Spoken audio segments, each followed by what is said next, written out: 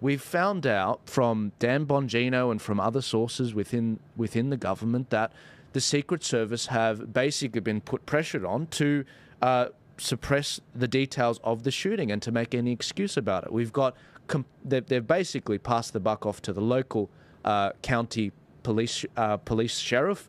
We've got a situation where they've blamed a slopey roof for not having people on that particular building. We're finding out that there was actually law enforcement in the neighboring building there as well. The Secret Service were warned hours before that there was this threat by local law enforcement, but nothing was done. They allowed Trump to go on the stage. We find out more details about the shooter. The shooter was actually a Republican member, which we're going to hear from the panel on about, but he actually donated to the Democratic Party, an organization called Back the Blue. And on top of that, we're hearing from a lot of his schoolmates about the bullying Hispanic Republicans that were actually in his classroom. And we've got a timeline, if we can pull this up on the screen.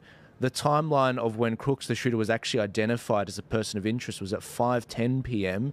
At 5:30 p.m., Crooks was spotted with a rangefinder in his hand, which is used for shooting. At 5:52 p.m., Crooks was spotted on the roof by Secret Service, and 6:02 p.m., Trump takes the stage. So well before an hour before he really sort of took the stage and everything, little under an hour, he took the stage. But before that, Crooks was actually identified as a threat.